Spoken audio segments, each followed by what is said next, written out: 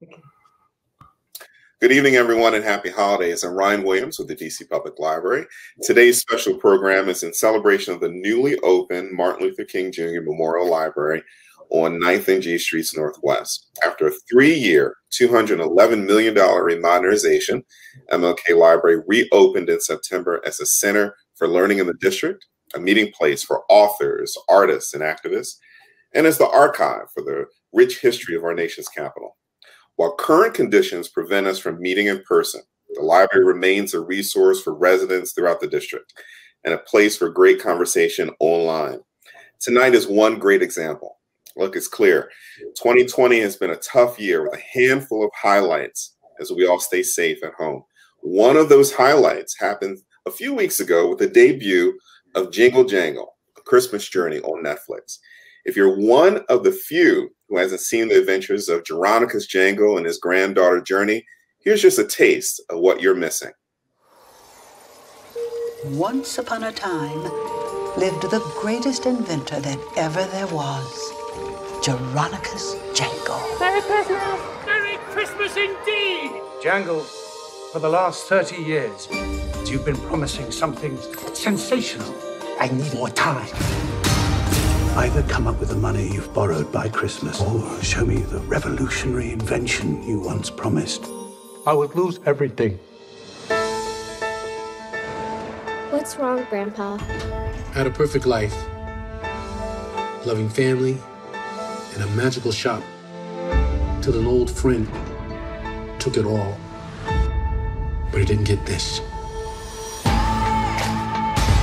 Young lady, if I know anything about your grandfather, there's something sensational in there. Wow. I'm Buddy. Whoa. I'm actually flying. If I have that toy, I'll be unstoppable. It's foolproof.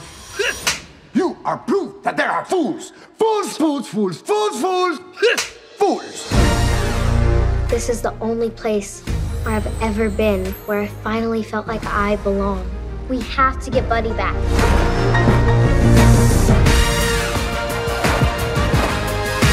I know about losing things, but the magic's in what you still have. Get out the way! It's a moment. Baby, let's own it. Are you all right? Yes! Yes!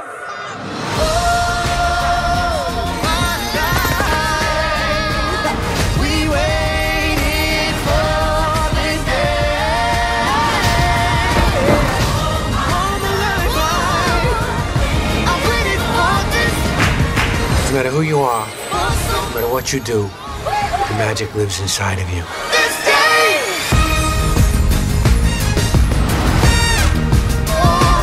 Everything we wanted is happening right now. There's magic today. Let's own it right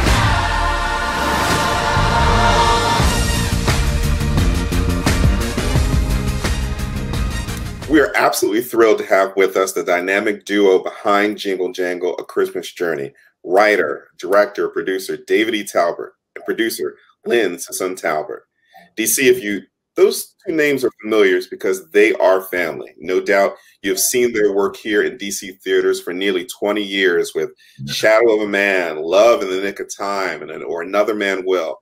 Or you've seen their films like Baggage Claim and Almost Christmas. David, Lyn, thank you so much for joining us. Oh, good to be here. Good to be here. Thank you for having us. First, I want to say congratulations. I watched Jingle Jangle over the Thanksgiving holiday, and you all tapped into what makes a holiday film a classic. Describe for us this journey of Jeronicus and family for those who have not seen it yet and look forward to checking it out over the holidays. It's a story of Jeronicus Jangle, who is the greatest inventor in all the land. I created this town, magical town called Cobbleton. And he's a toy maker, he's an inventor, he's an alchemist. He is the most cheerful man of all. And then one of his inventions, his apprentice betrays him. and steals one of his most prized inventions. So he spirals out of control and kind of forgets of the magic that he has. And then meanwhile, his granddaughter on the other side of town begs her mother, "Can I please go see my grandfather?" She comes in there and she starts to remind him of the magic he has, but also the magic she has. David, as I understand, you've had Jingle Jangle in mind going back to the mid-90s. Where were you at that point? Take us back to 97, 98, and what you were doing when this story was developed. Yeah, Lynn and I had just gotten married. And so I was just, feeling in a wonderful space and wanted to revisit some of the things that my childhood that I loved, that she loved, the stories, the kind of whimsical, magical stories that we all grew up watching. And so I said I was going to do it as a Broadway musical. And for years, we kept trying to figure out what to do with the music and how to get it set up. And then when our son was born, I realized that it really wasn't the music that was holding me up. I needed to see life through the eyes of a child. And so he just started his imagination caused mine to start bursting. And I was a kid again. Lynn will tell you that I've been a kid since we met, and she's now raising two kids, Elias and me. But I started to see the world through the eyes of a child, and I became a child again. And then that's when we said it's probably best to do it as a film. And we went into Netflix, and they believed in our vision and helped us bring it to life. That's right. And it was also, just really important, us growing up with the movies that we love. David's favorite is Chitty Chitty Bang Bang. Mine is Mary Poppins and Annie. And we just realized too that there were never any classic tales that featured people of color.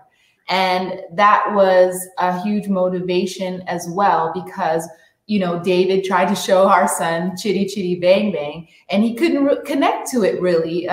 He has Miles Morales on his wall and Black Panther. And so, David instantly realized now it's even more important, because we want this to show how the world really is. And we want to highlight, people of color, that they're magical too, and children are magical too, and they can see themselves in this world and not have to imagine being someone else. Yeah, that was important.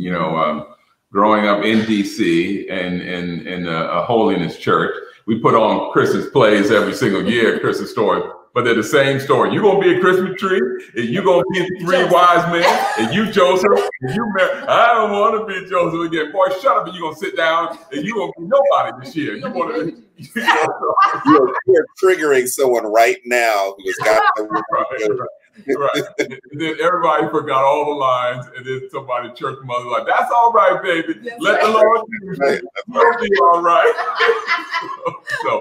But we love those stories of the Bible stories, but there are also other stories that need to heighten and awaken the imagination of a child. And so I said it was very important. Lynn said the same thing. It was very important to share this with the world. That's right. What's been the biggest adjustment for you both as you have moved between the world of theater? And you highlighted, initially thinking that this would be a great musical. There are many of us who watch it who think so it will still be a great musical. What's been that big transition, that adjustment between the theater to motion pictures that you've had over these past years, and including up with Jingle Jangle? It's such a big canvas. And I love theater, and I'll always be a playwright and theater director at heart. And you see that a lot in the bones of the DNA of Jingle Jangle, A Christmas Journey. But it's such a big canvas to paint on. So you have to look at, well, we don't have to go from city to city or show to show to reach 1,000 people. When we pressed the button on November 13th, when it debuted in 192 countries around the world. in 35 different languages. So one of the biggest things is to really expand your mind that, you know, we love talking to DC and Philly and Chicago and Detroit and Atlanta and LA and all the inner cities. But one of the big things is that there's a big world out there that we're talking to that wants to eat from what we put on our table, our artistic table too. And so it was just kind of expanding your mind. And my wife did that when we went for our 20th anniversary to London, and for my 50th birthday, she took me to Paris. So I'd never gone out of the country. The big trip for me was we would go with the church up to Redden, Pennsylvania, to the outlets, to the outlet. Yeah, we get to go to outlets. We going somewhere. That's right, we going somewhere. But and as you know, and again, as you self-identify as a playwright, and was thinking about as a library and a library audience in terms of it being a celebration of literacy, a celebration of words, a celebration of being able to find your story and capture it, whether it is in the theater, whether it's in a film, whether it's in the novels that you've written. What is there a common thread before you take pen to paper in the stories that you tell? It's humanity and hope. It's growing up in the church in DC. My great grandmother, Annie Mae Woods, was a pastor and founder, one of the founding pastors of the Pentecostal movement there in DC. But I watched her and my uncle, who went to Howard, Ronald Woods.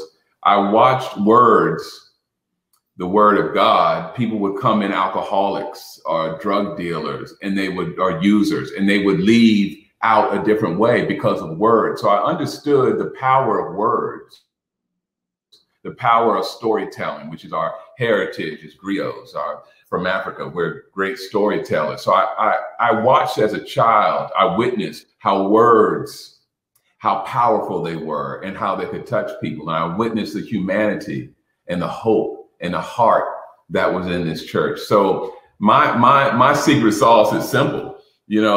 It's love, it's humanity, it's heart, it's hope. These are things that are in my DNA. And so I like to put them in my work, and some mischief, because I'm still a big kid, some mischief and some laughter and some shenanigans. And you mix all that in the pot, and then that's what you have. That's wonderful. And Lyn, in the work that you've done, have you seen a shift in how, especially how African Americans are being portrayed? You see a fantastic element, so many wonderful elements in Jingle Jangle that you can't help but not see them in the 50, 60 other Christmas films that are coming out this year alone. That's right. Have you seen the shift over these past few years, as you all have been working in movie making? Mm-hmm. Well, the big shift, I feel that our theater roots is what have prepared us for this, because we've been programming and telling stories to our audience for so long, and we're intimate with them. We hear what they respond to. We talk to them after the shows. We know what they want to see, what they want, and that has given us perspective. And at the same time, because we've had such a good time going across the country and speaking to this audience, we wanted to highlight them. And we didn't realize how important and how necessary, we knew how important and how necessary it was, but we didn't realize how it was also as important worldwide. And when we were in London, that people had seen our plays that lived in London, that, our military families had, rented our tapes and DVDs to watch because they had nothing to connect to like that all over the world. And so our big challenge was coming from a place where we controlled it. We knew what to do, and we put it on the stage, and we gave it everything we had. And now we're going to this other outlet of, you know, executives and studios, and trying to tell them that these stories are important, and to show faces that look like us, they will be well received, and it is much needed. And thank goodness for Netflix, they appreciated that, what the stories we were trying to tell and who we were trying to showcase. And, you know, we've all seen it through the years with even like Crazy Rich Asians, or specifically stories about Jewish families, or you name it. And that's what we want as well, but also in this fantastic, you know, spectacle of a world of fantasy. You know, we want to fly too. And that's right. That's what it is. We want our son to see that he can fly, and he can be magical, and he can see a magical way to use STEM education.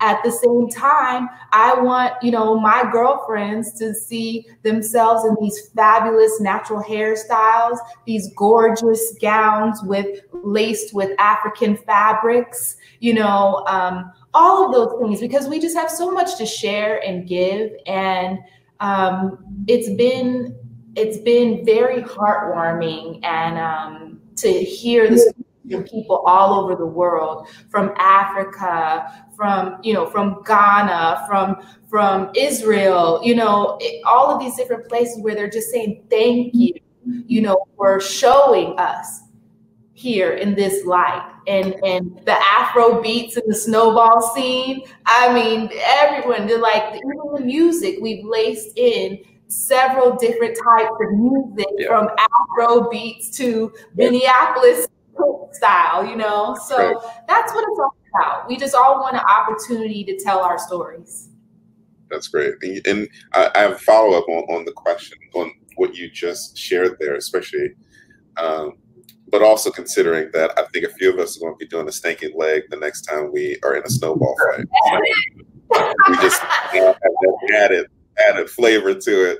But Lyn, tell me, you mentioned the STEM education portion, and I think that's so important to be able to come in and see. In this film, you have a Black family that has a natural gift towards science and technology. You have to raise the variable exponentially to the second power. The other one. No, that's not possible. Square root of second derivative would be. You understand this? What about this one? That's the circumference of spectacular. And this? This one.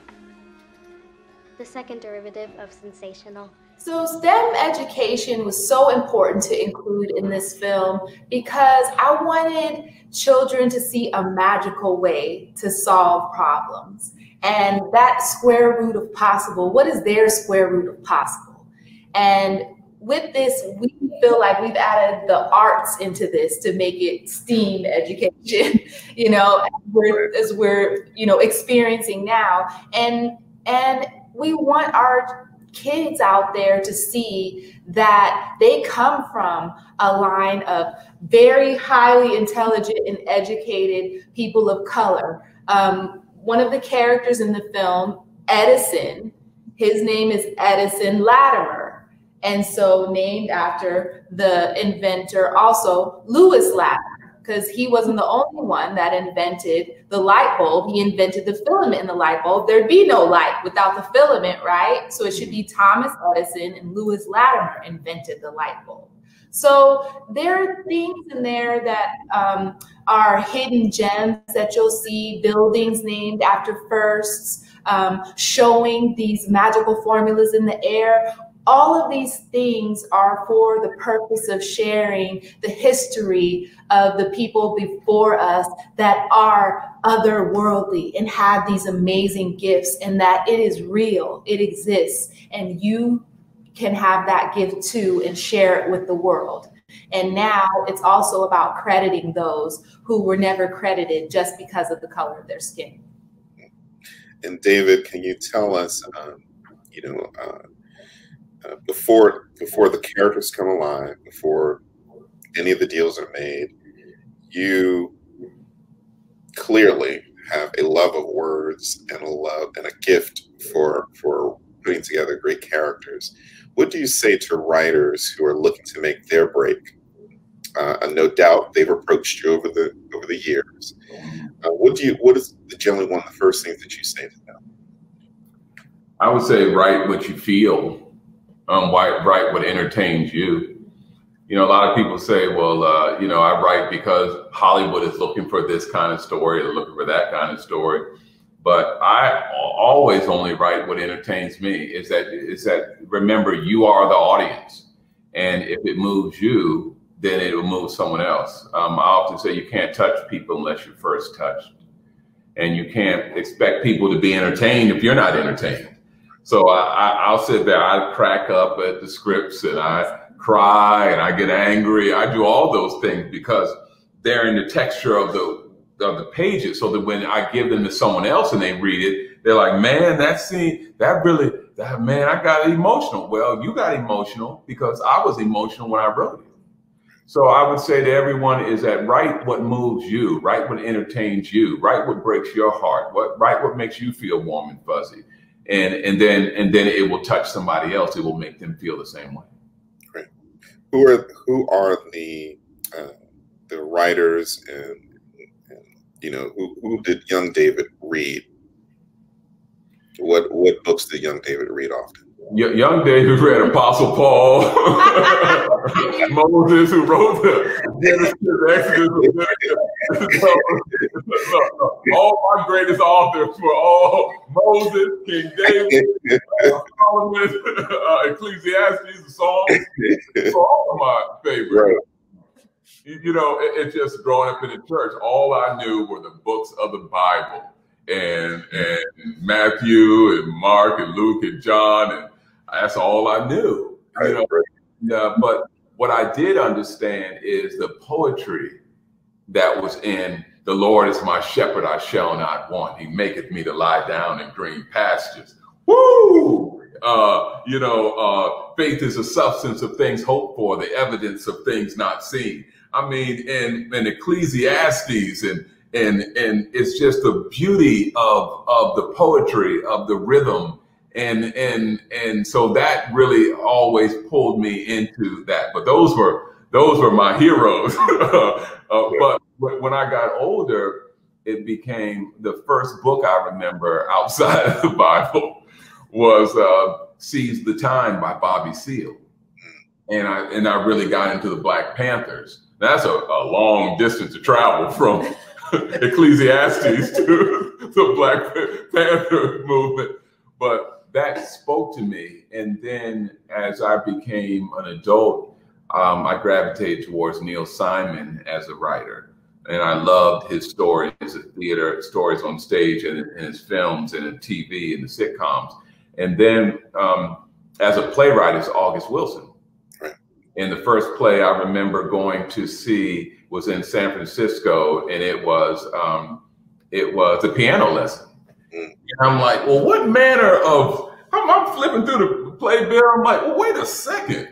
And when I got a chance to meet August, and we sat there and we talked for a minute. We were at Bernard's house, remember? And I'm like, it felt like, I just shook his hand. I said, damn, I'm about at least 20 times better writer just by shaking this man's hand.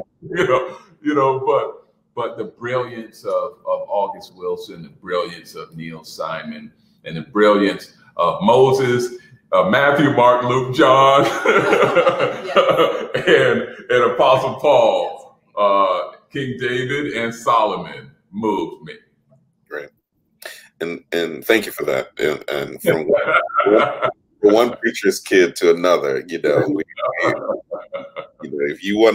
you ever want to know wonderful old English, before you can understand Shakespeare, read a old Bible. That will give you yes, that's right.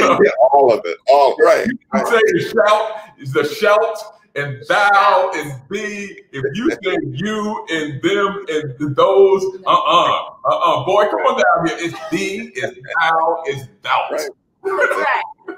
That's right. And then go do Shakespeare next, and you're smooth. Right. You're right on there. You get it. I love it. Lyn, you have been recognized by NAACP for excellence in costume design in your past productions. You noted just a few minutes ago in terms of some of the detail. I love for the audience that has noticed the detail, and those who may have missed something and may want to go back, share a few nuggets of some of the detail that's gone into what also makes this a great film, and from a costume design, the hair especially, and other ways. Yes. Okay. Well, I'm wearing my Journey today. This is my hairstyle that I loved for Madeline Mills, who played Journey in the film. Again, wanting to highlight beautiful textured natural hairstyles, wanting to normalize it because, you know, many of us have been through our hair journeys and had to deal with things, be it in corporate America, be it at schools. And I wanted to showcase and show that these are cultural, these are things that are cultural and are beautiful and should be warmly accepted, just like other things. And the fabrics that I laced with our amazing costume designer, Michael Wilkinson, our amazing team in general, the department head, Sharon Martin, our production designer, Gavin Bouquet, all of them were very open to the specificity that we wanted to add to this film. And it made it so much more fun and so much more well-rounded because all of you, you notice it and you feel it. So you feel the blood, sweat, and tears, first of all, but the heart that we put into it, you know.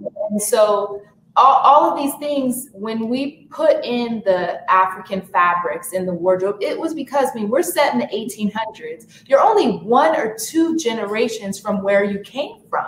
So any of those rituals or cultural aspects from your parents or your grandparents, you would know. You know, the hair, how it's braided, maybe the rice was put in the hair or the jewelry. All of those things are things that we got from Africa, from our ancestors. And I wanted to include that and highlight that. So David did such an amazing thing by even naming the characters. Like I said, Adamson Latimer. But in my family, my name's Lyn, my brother's name is Lon, my sister's name is Lori, and my father's name is Lonnie. And so the whole alliteration, which I think happens a lot in Black families, it's like you're all L's, you're all, you know, so Jeronicus, Jessica, Journey, Joanne. So it's all of these little things that speak to us so personally, but create such just a warm family feeling. You know, you feel like you've been here all along. And if you would have been in the 1800s, this is where you would want to be. This is how you would dress. This is what you would say, how you would look. And that's how I wanted it to be. I didn't want it to feel so foreign.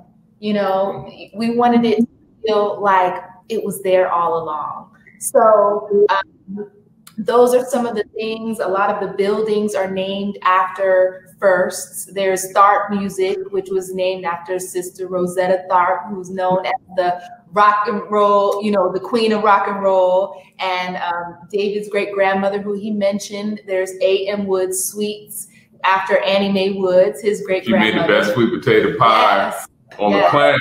So I wanted to honor her. Yes, and there's my father, Dr. Lonnie Sisson, right next to Jangles and Things. There's Sisson Arms, and he was the first Black optometrist to be licensed in the state of Nevada.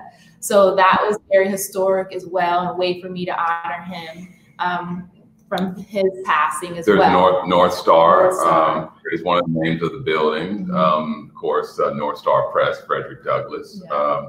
And, you know, there's J. Lewis Law after late John Lewis. We named him up on the building. So we wanted our ancestors to be smiling down on us and being the wind that carried these dreams, helped them take flight.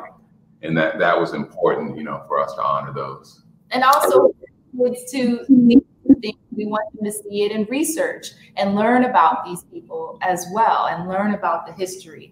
And that's kind of been a fun Easter egg. There's another Easter egg in the trunk where Jeronicus opens up and Buddy's heart is inside of there. On the trunk, there's a sticker that says Wakanda. I love it. I love it. Wakanda. Yeah. I wanted people to know that Jeronicus Jangle, this great inventor, this alchemist, this innovator, he traveled all around the world to get to where, and even places that normal, regular people couldn't travel. He went to Wakanda, so maybe Buddy's part vibranium, Right. But I wanted to honor that. With that. Those are great. I've seen it 3 times, and now I want to go back because I missed the John Lewis part. I saw the Wakanda part. I've seen it. I love those. That you now I definitely have to go back and watch for those parts. Lyn, I want to take the conversation in a different direction, especially from a perspective of the fact that this is a Netflix feature film. I mean, and to see the great promotion around it, to see the investment that Netflix has clearly made when you look at the talent that you all have chosen to put together in terms of from the costumes, from the design, the cinematography, all of it that's come together in the midst of it. Tell us what happens at the negotiation table when a major studio like Netflix calls you up, invests in you. What happens in a moment like that? Well, I have to tell you, David, how that whole thing happened quickly is we did a film there called El Camino Christmas with a friend of ours, Ted Melfi, who wrote Hidden Figures. And it was a fluke. David ran into him in an elevator and he was like, "What you doing? Melfi, what are you doing?" And he's like, "Oh, DT, I'm working on a film, but we just lost our director." And he goes, "Oh, DT, you're going to direct this movie? It'll be great. I'll send you the script. It'll be great." So next thing you know, he's like, "Lyn will produce it. You'll direct it." Next thing you know, 3 weeks later, we're in production for this film. And it was such a wonderful experience that they wanted David to come in again and see what else he had in mind. And so David is an amazing storyteller, as you all know. And he said exactly what we were saying in the room to Scott Stuber and Nick Nesbitt about how there are a lack of representation in stories like this, in fantasy. And just to be able to sit down with your family during the holidays, there's nothing out there like this. And it's great to have the remakes, but we like some original stories too. It's like we have a lot to tell and everything doesn't have to be the Black version of this. So from that perspective, Scott Stuber and Nick Nesbitt said, you're right. I never thought about it like that. And we need to do something about it. And they bought it in the room. So from there on, it took him just a few months to write the script. And he sent that in and they said to him, "Don't write budget, write your imagination." Wow. When do you hear that? Never. Never. Buy one, get one free. No, it was, and they've just been a support from day one. Everything we've wanted to do, everything we wanted to showcase. And, when David wrote the story, Netflix wasn't even around. Netflix didn't even exist, which is so crazy. And he makes a perfect point where, and Jeronicus says it at the end. He said, "If you only waited, I would have given you everything." He said that to Gustafson. And I feel like we waited, and this day, as the song, it's like all our lives, we waited for this day. The song that they sing in the beginning. So it's been a wild ride. And this was no easy feat, being on set to shoot this, pack up our family, move to London for 8 months. you know, tackle a film like this with visual effects, choreography, special effects, music, period, you know, but it was the right time. It was the right time. El Camino Christmas led to Jingle Jangle. Yes. What's next? What's next? David? I'm just, you know, I'm going to do this on the stage. I'm going to do this on Broadway. I'm going to take Jingle Jangle on Broadway. That's a lifelong dream of mine. But for me, it's just continuing to push the envelope. You know, I think we're in a renaissance right now of filmmaking from Black artists, auteurs. You know, I think we're in a renaissance because the Black audience is not a monolith, and we come in all different shapes and sizes and colors. And I think we're getting a chance to paint, use different colors to paint on our canvas. And so that's all I'm going to do, continuing to paint, continuing to expand my mind and other people's minds and open the doors for other people like me, you know, that's coming behind me. And so it'll be a little bit easier for them. So I think as a partnership in what we do, it's continuing to do what we love and sharing it with the world and inviting everyone to the table. And it sounds like also as a helpful addition to that is being able to have someone on the other side who is looking out for those stories, as you mentioned, Lynn, that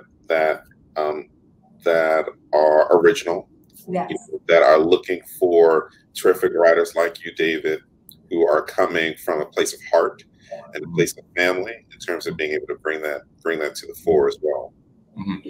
Well, I mean, you know, what's going on in the world, you know, this film was made before the Black Lives Matter movement really took its biggest leap forward. It was before all the political shenanigans were going on and pandemic. But you look at the world needs heart, the world needs hope, the world needs healing. The world needs to understand that it's connected through its humanity, and to break down these color lines. And that's all we want to, you know, that's all we want to do. I think, you know, my great grandmother, when I did my first play,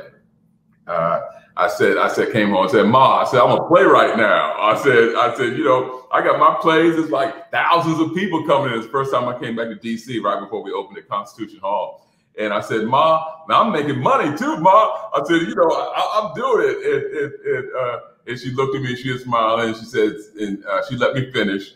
And she said, you know, David, Mama don't know nothing about the play business. But what I do know is only what you do for God will last. Yeah. So that's really what it is for me at the end of the day. Things that have some heavenly value, things that are putting something out, vibrations out into the universe. And that's who I am. That's who we are. And that's what we hope to be able to continue to do. No, thank you both. I really appreciate your time.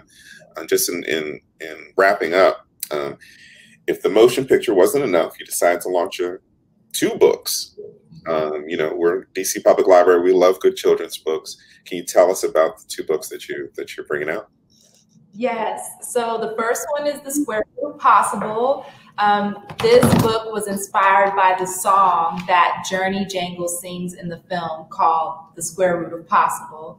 And the reason why I wanted to do this, because that song just really touched me when it was written by Philip Lawrence.